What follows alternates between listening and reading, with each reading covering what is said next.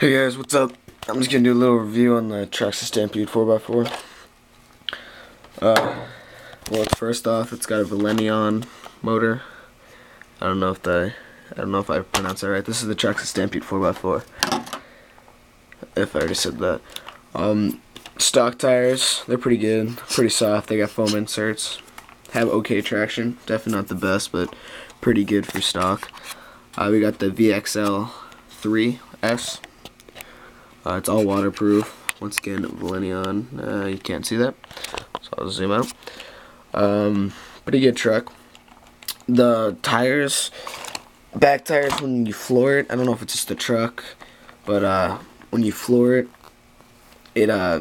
just like the force on it, like undoes or unscrews the screw, so it makes all the tires wobbly. And if you go like on speed runs on pavement and like you don't tighten it up constantly when you're running, like you'll just go all crazy, and then it'll just like start wobbling back and forth, and then draw it down. It'll start wobbling back and forth, and then you'll probably just lose control or have a flip or whatever. But other than that, the handling's pretty good.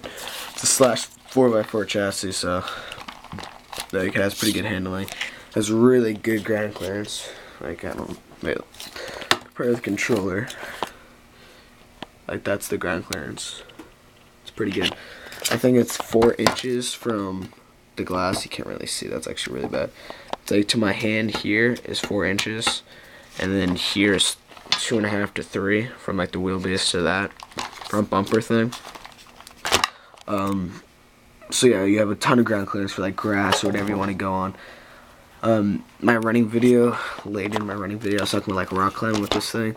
It is not a good rock climber. It's not anything like that, but it's still kind of fun to go slow. On the stock battery, kind of just chill out and go over some very, very, very mild terrain. So this is my first RC. I've always had RCs when I was younger. I always started with like the little, you know, Hot Wheels kind of thing going on. And then I like got up to like the Nyko, and I got some Radio Shack stuff. But this is my first like hobby grade, and I love it. I think I've had it since like Christmas, and yeah, well, I love it. This is all waterproof, waterproof receiver, waterproof, well, everything. Like, you can just put this underneath water, and then it'll just drive off perfectly. The shocks are really loose, like they're really soft, which can be good, which can be bad. For stock battery and stock setup, like engine and gearing, all that stuff, it's perfect. Like, unless you're going off insane huge jumps, this suspension's perfect. You can get that high. That's the ground level. So I'm gonna try to put my fist under there, do you kind of thing. All 4 tires right now are on the ground, which is pretty good, and there's no battery in it, so we'll weigh it down a little bit more. So it has really good travel for, you know, what it is. I have a 3S LiPo for it. Love it. It's insane with 3S LiPo. It's, by 2 words to describe it, I'd say brutally insane, because it's crazy. But you have to get this extension pack. It's like $3-4. That's fine. So some upgrades you might need. You can get RPM stuff like this. You can get RPM if that ever breaks. And then this, like the A-arms and stuff, you can get that RPM here.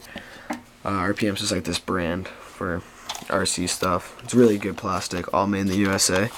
And then there's this T-Bone Racing website and company. And let's tip this upside down. Yeah, that's my couch with the blanket, crap all over it. There's this thing on T-Bone Racing, T-BoneRacing.com. There's like this servo guard thing. That's what they call it. It's the servo, and it starts here.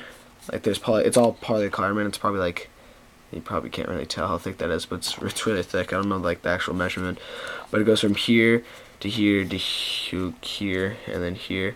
I'm going by the screen of the camera. It just covers this, so when I go on like sand and stuff, and when I kick up sand, it won't get in this drive shaft, and if it gets in that drive shaft, it'll go to like your spur gears and stuff, and that'll be really bad for all like the gears and pinion gears and all that stuff. The servo is you can't see that, it's because it doesn't focus. You can focus it before you start, but it's the 2075 waterproof Traxxas servo, which I think is really good servo for what it is, especially with stock battery, stock setup. It's fine. But and well, it's in you know, the XL5. It's the only ready to run vehicle that goes 100 miles an hour. They have the exact same servo, the exact same numbers, exact same everything servo in that. So it's pretty cool that this thing has the same thing as a $1,000 RC for only $400, which is expensive. But if you ever think about getting this or like a cheaper brand, like I was thinking about getting a Red Cat before, and well, I'm so glad I didn't get the Red Cat. This is all waterproof. This thing's bulletproof. There's huge aftermarket support with this thing. There's Traxxas support with this thing. Great warranties, great everything, and just overall great truck, great everything. So yeah, don't get the knockoff or don't get the Red Cat brand. What broke on it so far? Nothing on its fault. Right there, see that thing's metal? Once again, fuzzy. That's called a drive output yoke. Pretty sure. That comes out, see, it's regular plastic. That's what it looked like stock. So I had to upgrade it. It was $11 for hardened steel, but you can get the stock one for like $2, and it came with 2 of them. And I want to get the hardened steel so it wouldn't break again. But when I got it, it's for the XL5 and the Wrestler, which I thought was okay because it, like, you know, I don't think they changed that much. It goes into the differential. Oh, I just went down right there. It went down. It goes in the differential fine, it bolts in fine, all that stuff. But right here, that pin, like, see this wobble? It's not tight. This is much more tight. Like, I'm using more force than I was over here, and this one just wibbles everywhere. So I don't know if the less like surface area contacting like the sides. See those? So you can kind of see it there. Less surface area is gonna like act as like a knife and cut through it, and it'll just wear down this part more. I don't know, but you can get these. They're CVD hardened steels. I forget who makes them, but you can get this hardened steel all drive shaft. It goes from here all the way to the tire, and those things are bomb-proof. Ultimate RC Jang. You can check out that channel if you haven't already. But he does a review on them, and he put 8th scale motor, and like put crazy ass tires, did everything insane into it, and he could not break it in this truck, this exact truck, and he could not break the drive shafts. Like, those things are tanks. So if this is ever like a problem with the 3S lipo, you can upgrade that. It is very expensive for, well, maybe not for what you get, but it's very expensive. It's $50 to get those. So that's definitely like the most expensive upgrade you can do on this, besides like the motors or any electronics. But yeah. So anything else? I don't think so. Would I buy it again? Oh, I'd definitely buy it again. This thing is so much fun. Like, I just can't wait. Like, it's so much fun just going in the yard. Like, if you see my running videos, you might think that's boring to watch, and if you have never had an RC car, you might think that, oh, that's so boring. Well, it's not. When you're driving it, it's just so much different. It's so much more fun. And I don't know, this thing's just a tank. This thing will go through anything. On my first running video, I think I slammed it into 3 trees. One was going very fast on 3S lipo. One thing I did not like about this, and it was a pain, was the adapter. Traxxas adapter is awesome. High voltage connection, it's awesome. But if you ever try to get, like, I got a Gen Z spider, it's right here.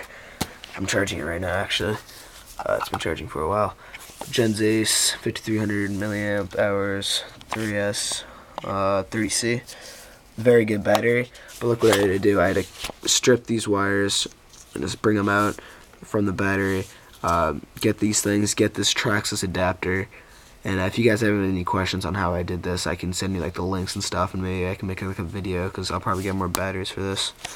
But so yeah, I had to do this. This is fine. Like, it doesn't like let it less voltage go through it, but it is kind of a pain to go through it, or to make it. So yeah, I wish Traxxas like made an adapter. They don't make adapter. That was a banana plug, female and male banana plug adapter, and well, they don't make adapters for that into this. I think they make a Dean's plug to this. but I don't think they make, or I know they don't make a banana plug, male and female, to this. I wish they did. I wish, like, if you can get any batteries like that, I'm zooming in, probably hear that noise, into anything of this, or Traxxas like has an aftermarket support or something. I don't know, but it was a pain. I wish they just had like this little, I wish they just had this. One side goes into the truck and the other side goes into the battery, you know, just like that. Just plug it in, you're done. I think that's probably the one thing I not like about this, because Traxxas has their own plug. But great controller. If you get the VXL version, the more expensive version, you get the 2.4 gigahertz. This controller is awesome. There's so many kill saves. There's like, I don't know, probably 300-400 different program settings you can do for the VXL. This VXL is insane. It's so high tech.